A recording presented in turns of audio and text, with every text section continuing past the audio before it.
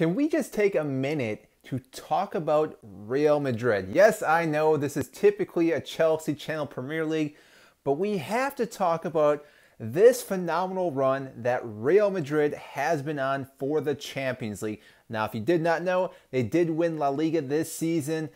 Ancelotti just knows what he's doing with this club. Benzema is very, very close to maybe winning the Ballon d'Or this year. I think there's a few other players, maybe Sadio Mane, even Mohamed Salah are right there with him, depending on who wins the Champions League final.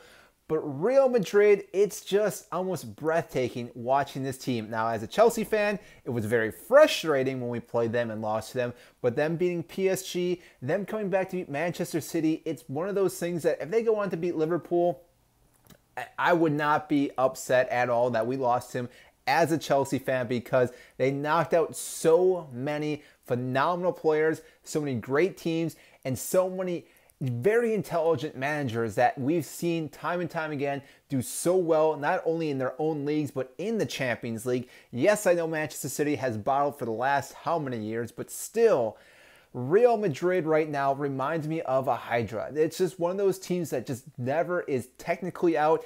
Even yesterday, playing against Manchester City, the 90th minute, City was up by 2 goals with both legs, and somehow Real Madrid dug deep, found 2 goals in the span of about 90 seconds, and therefore went to extra time. Karim Benzema then gets the foul in the box, scores a PK, and Real Madrid are in the final to play Liverpool, which going into this game, I didn't know what was going to happen, but you really have to look at how Manchester City wasted a lot of opportunities, not only in the second leg, but in the first leg as well, because they could have easily put out Real Madrid out of their misery in both these legs, and somehow were not able to. And Real Madrid, again, I applaud them for not giving up, and again, just scoring goals when they needed to, because they were down by 2 goals against PSG. Somehow came back and scored that. They were down 2 goals to Chelsea in that second leg. Somehow came back again, down 2 goals again to Real Madrid, and somehow came back for a third time. Now, obviously, the final only has 1 game, which Liverpool, I think, understand what they need to do to beat Real Madrid, and I think there's a little bit of a chip on their shoulder as well with the last time they played Real Madrid in the final. Ramos injuring Mohamed Salah.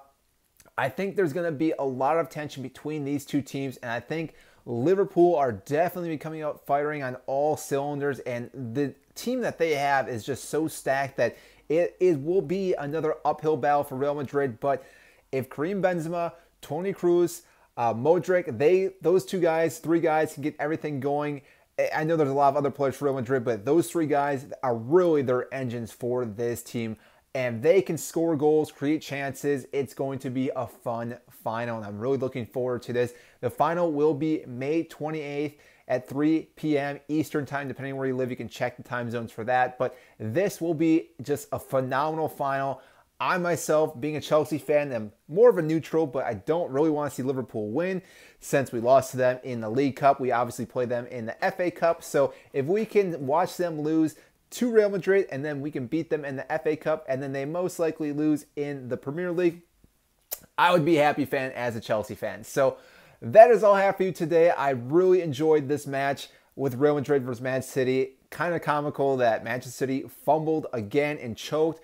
I feel bad for Pep Guardiola, even though he's already won the Champions League, but it just seems like it's not working out at Manchester City. I'm sure this summer they're going to throw a lot of money at a lot more players, and maybe they'll finally have the right team, but who knows, because Champions League is always a difficult task for anyone, because you never know what can happen, what teams will just be hitting on all cylinders, and right now that is Real Madrid, and I'm really looking forward to them to beating Liverpool. I'll do another match prediction when we get closer to that match, but right now I think Liverpool will end up losing this game to Real Madrid 3-1. Karim Benzema scoring a hat-trick. I know that's bold of me to predict, and winning the Ballon d'Or this year. So that is all I have for you today. If you did enjoy this video, make sure to hit the like button and subscribe down below.